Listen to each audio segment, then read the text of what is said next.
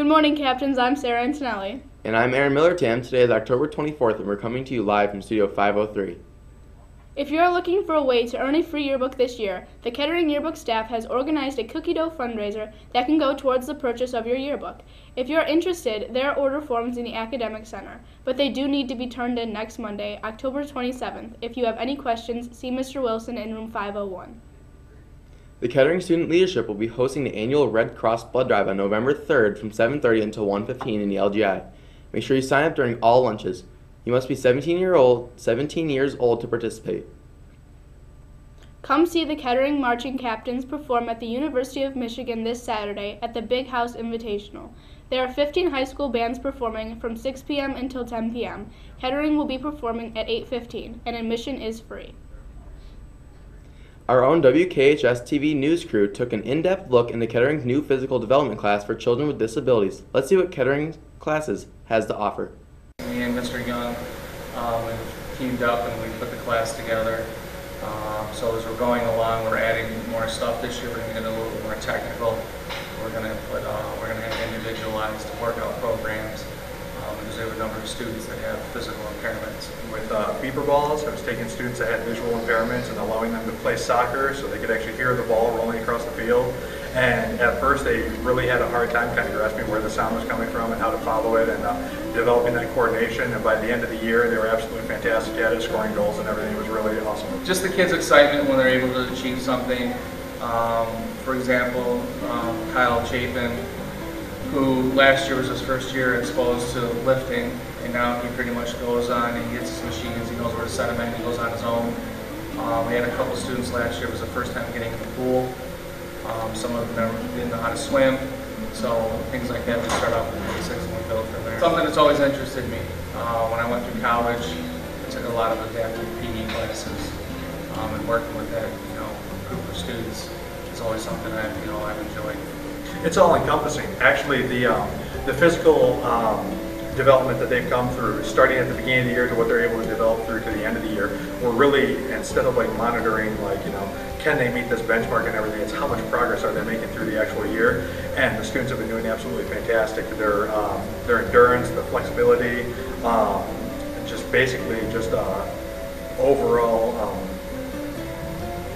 their overall physical well-being is greatly increased by the end of the year from what they're doing in this class. Just the support and the amount of acknowledgement, the kids are getting, and just the attitudes of some of the kids.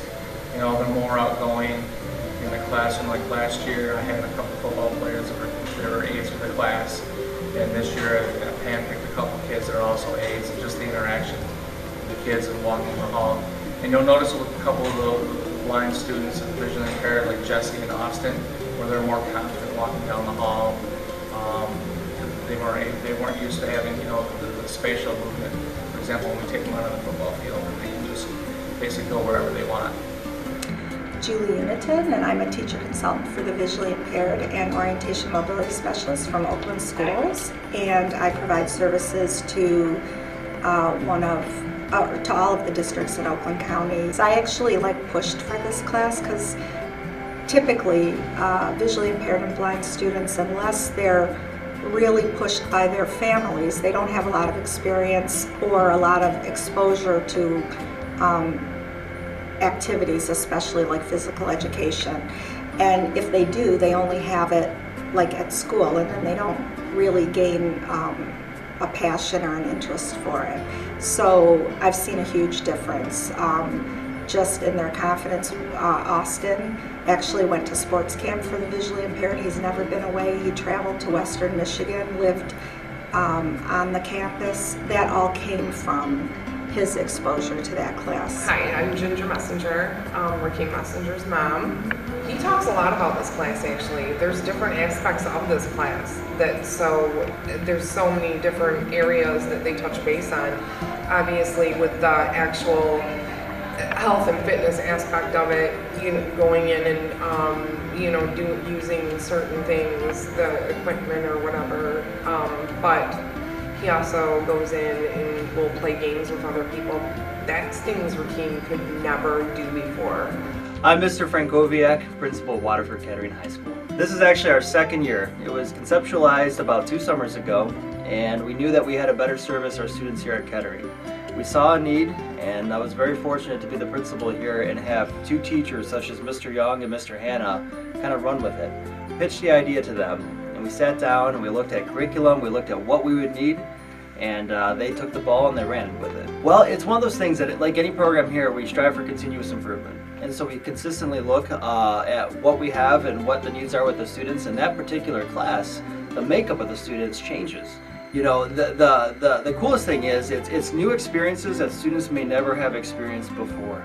You could be a student with a visual impairment and never have played basketball. You are in this class.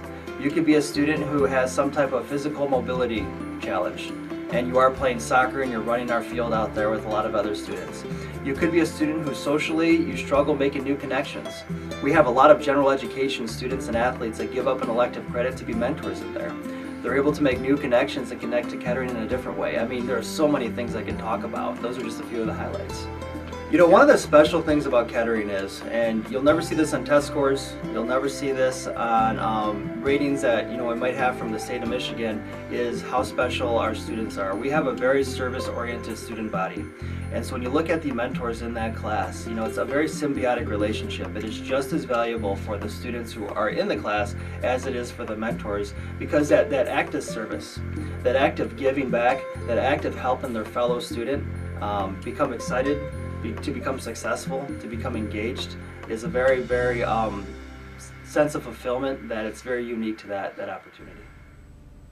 If there are any students wanting to join the class as a student mentor, please see Mr. Hanna in room 101 or meet with your counselor immediately.